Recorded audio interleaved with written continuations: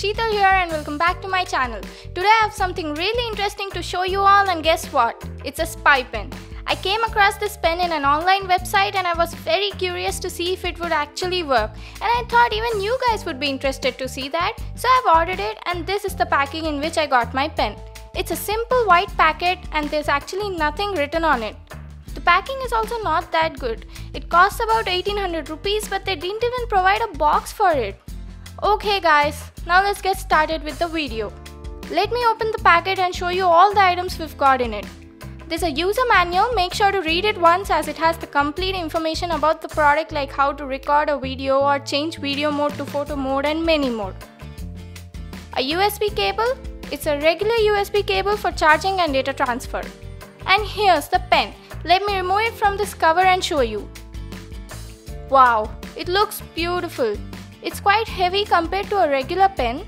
It weighs about 99 grams. The build quality of it also looks good. It's made of plastic and it has a nice gloss finish over it. You can see the camera over here.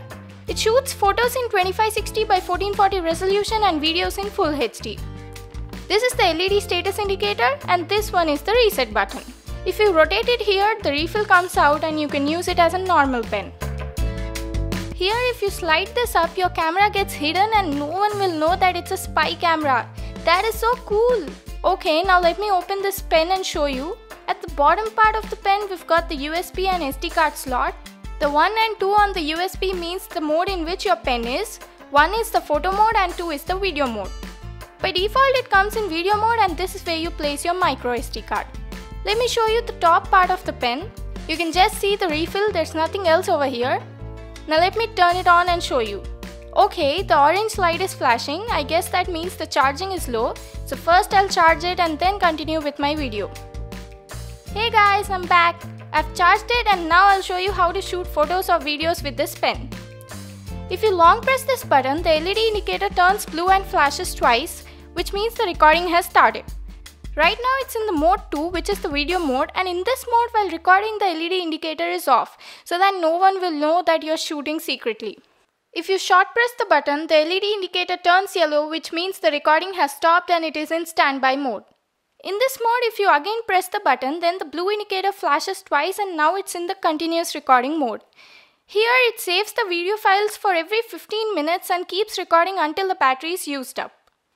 Also, just remember one thing guys, while changing the modes from one to other, give it sufficient time to process or else it will hang and sometimes the video won't get saved also. To take pictures, first you have to change the mode from 2 to 1, and in that mode if you short press the top button, then the blue indicator flashes once, which means you have clicked a photo. So these were all the modes in it, and now I'll show you the videos and photo samples I've shot using this spy pen. The video quality was okay for such a tiny spy camera.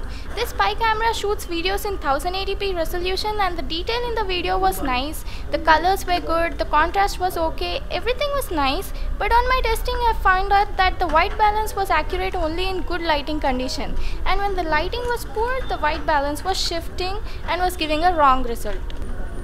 Also, the frame rate in the video kept on changing. It was around 15 to 20 frames per second.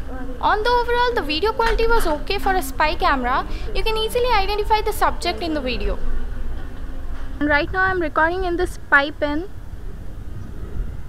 I'm on my terrace and this is how it looks. This tiny little pen can record both audio and video, and I feel that's amazing. It can shoot videos in 1080p. This is how the video quality looks. Do let me know what you think about that in the comment section down below.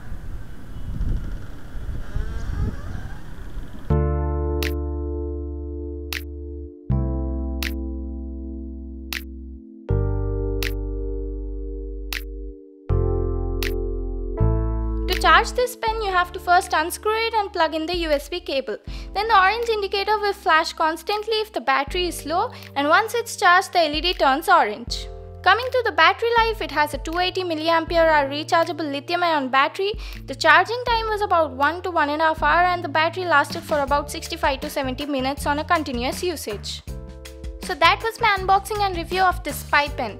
The build quality is good and it looks very attractive, but the battery life was average. The picture quality was also nice and the video quality was okay for the price. It is really a fun thing to play with and this pen can really be useful at times. It costs about 1890 rupees and I'll leave a link to that in the description box below.